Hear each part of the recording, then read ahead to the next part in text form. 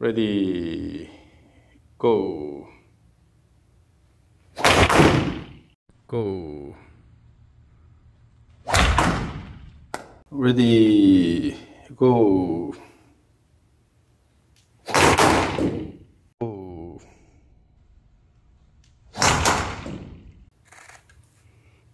So essentially, you're pulling the club down quite a bit in the downswing. So it's fairly arm driven, and then the down, as we saw, is coming down this way here. Yeah. Now, in order to so today, let's have two goals here. One, we need to adjust the direction of the plane. Yeah. And another one, use the body a bit more and start the motion with the body, so you don't have to do this. Yeah, yeah. And then more body-driven swing, and then simply let it go. Yeah, yeah. And then the best way to fix this is using a rope. So stay on the mat. Swing the rope around your body continuously, back and forth. Okay. Now here the goal is to move the end of the rope around your body fast. Okay. It's not about your body motion. Okay. And because this is flexible, you cannot manipulate it with the hand motion. Okay. So unless you guide it correctly, then the rope will go wrong direction. Okay. And again, the main goal is to move the end of the rope fast around your body. Cut down any unnecessary movement. Your goal is swing the rope fast. So some people, when they can't do that, what do they end up doing? So if you're moving your body more here, so you want to go certain body postures, that you don't pay attention to the rope, then the rope goes, not the way you want. So it's important to communicate with the rope all the time. That means you have to have a sensory, input from the hands, so that you know where the rope is. Yeah. So for that, you have to maintain good tension. But let's see how you do this naturally. So go ahead. Swing back and forth. You see, so continuous motion. Yeah. I want to see a continuous motion.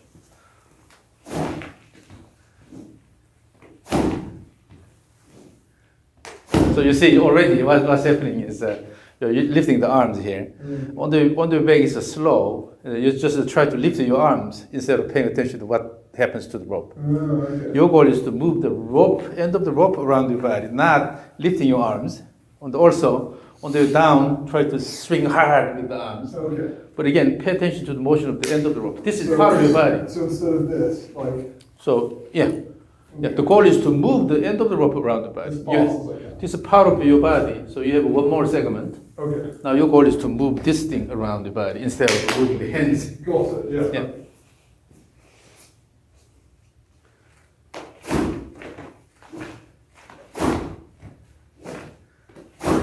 You're putting a lot of effort in the downswing, but you don't have to do that for the moment. Okay. Now watch me doing this. And then you have to understand the difference between my motion and your motion here. Okay?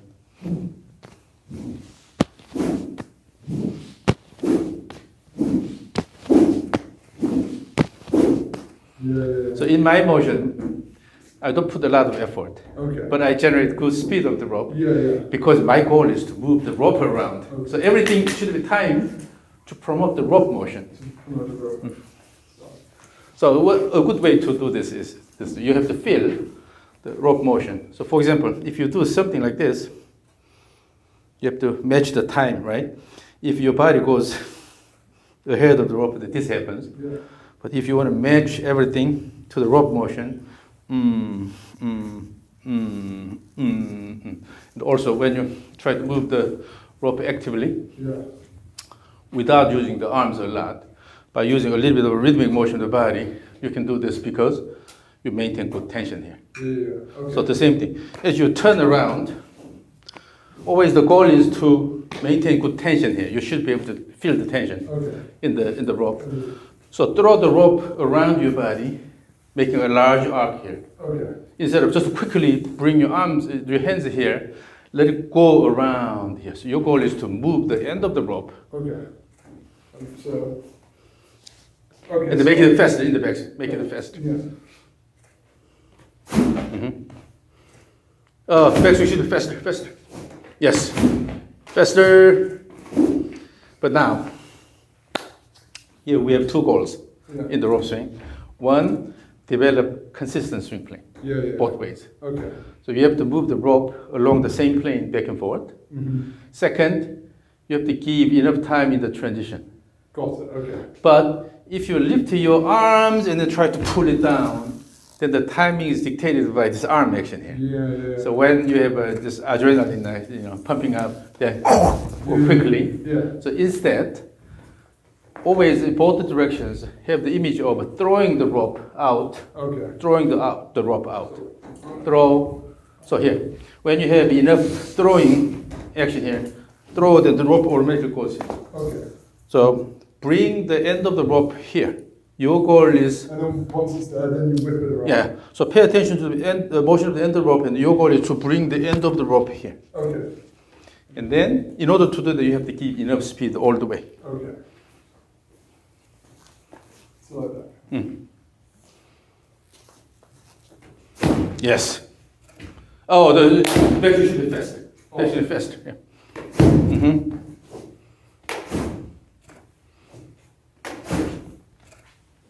So currently, what I see is that your backswing path is steep, downswing path is too flat. That's why it's funny how it So you have to maintain the same both ways. Okay. So try to decrease the difference between the backswing path and the downswing path. So make it consistent both ways. Yes, it's getting better, yeah. But still, you try to put too much effort in the downswing. So for the moment, you don't have to put that much effort in the downswing, but increase actually the speed in the backswing. Okay. When you have a faster backswing, the rope cannot go anywhere. If you just throw, then it will go around here. Right. So your goal is to throw the end of the rope and then put it here. Okay. And also throw the end of the rope, throw the end of the rope, throw. It's like 2 throws. Okay. Yeah, 2 throws both ways. 2 throws. And your goal is again to move the end of the rope, not about your body. So, Feel yes. A bit faster backswing and then throw, yes. Exactly. Now you started communicating with the rope. Yeah. It's always important to maintain the communication. That means you have to use the sensory input from your hands, and then you have to control the rope motion. It's amazing how different you can feel the wobbling. So instead of just a pull and then turn your body like this, rather your goal is to throw the rope. Yeah.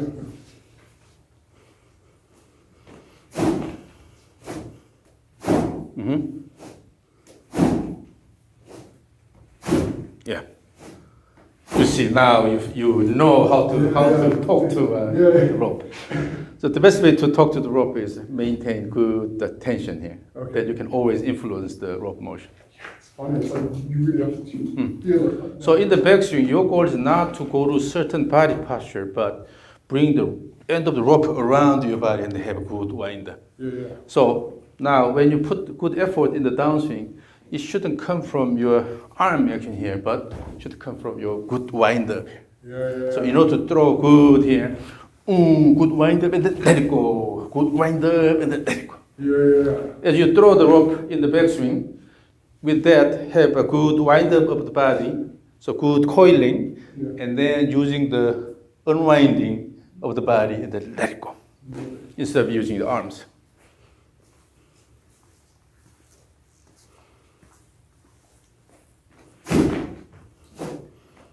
Yes. Yeah. So in order to create good wind up in the backswing, you have to use your right leg, right? Yeah. So active motion in the backswing coming from the right leg action. Yeah. So, Yeah, now you feel the motion of the rope a lot better. Yeah. Then the same thing happens to the club swing. When you swing, it's not about your body motion. Ultimately, you want to generate good club head motion, right? Yeah. Then you can time everything with the club motion and promote good club motion.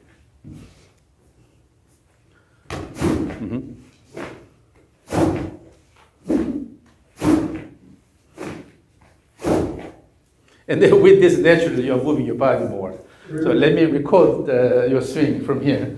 You don't have to put that much effort in the downswing. Okay. So maybe go to about 80%. Okay. But always pay attention to active backswing. Go active backswing. So increase the effort in the backswing, but you can reduce the effort in the downswing. If you have active backswing, your downswing will automatically become active.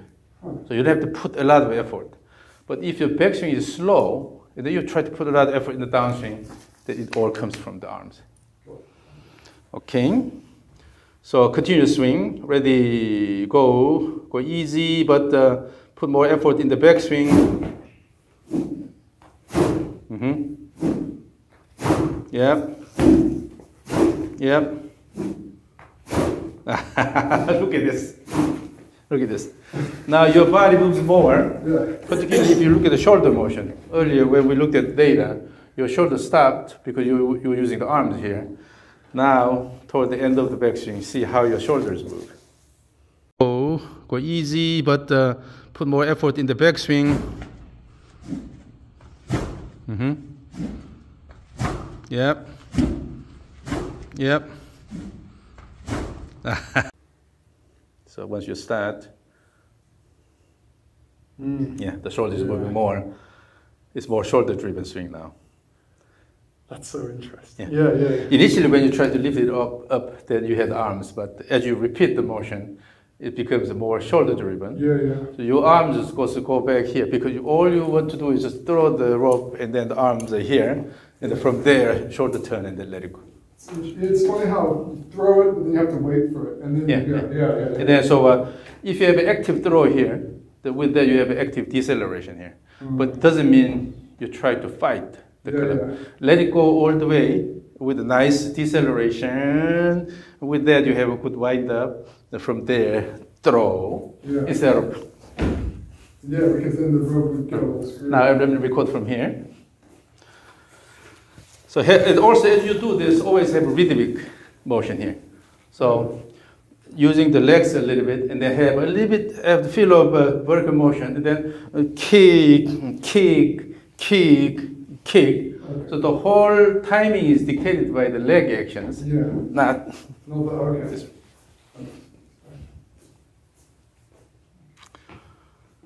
Okay, ready, go, continue swing. Rhythmic motion. Yes. Yes. Look at this. Now, see how consistent the swing plane is. Go, continue swing. Rhythmic motion. Yes. Yes. Yeah, look at that. Now the swing plane is really consistent. Yeah, really. Earlier it was like a go up and then going up and down. Because now you started working with the rope. What is it? It's just the fact that it's... This is 3/4-inch double braid nylon rope. Okay. Yeah, it's 7 feet long. But in your case, it can be a bit longer. But I think this is okay for you. This is yours. Take it with you. You sure?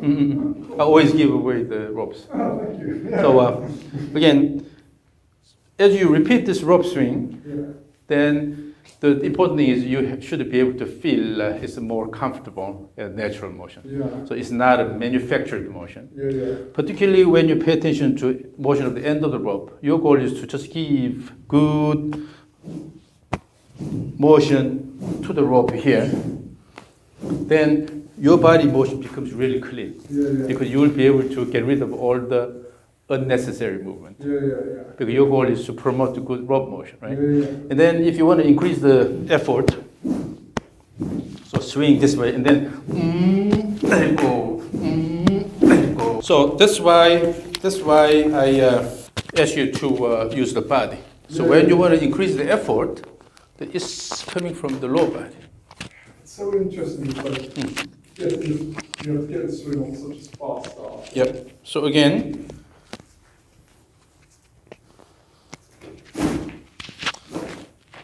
use the body, lower body, to promote good motion there.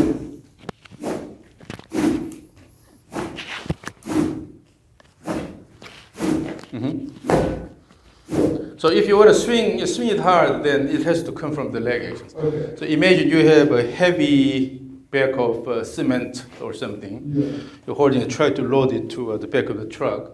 You're not using the arms to do that because it's heavy. Then you use the whole legs, the whole body to throw. The same idea. So when you want to increase the effort, it has to come from your lower body.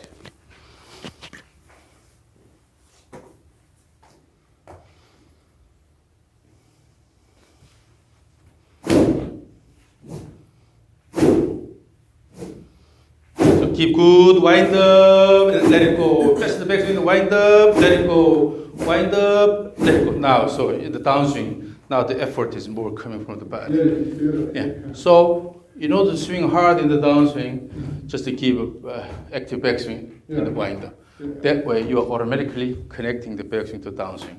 Your transition sequence improves automatically. And also, in order to have a good wind up here, you have to use your right leg more. So that's how it goes. That's how it goes. Yeah. So the rope swing is really, really good. Okay. I know some people use the ropes, but not to the level I use.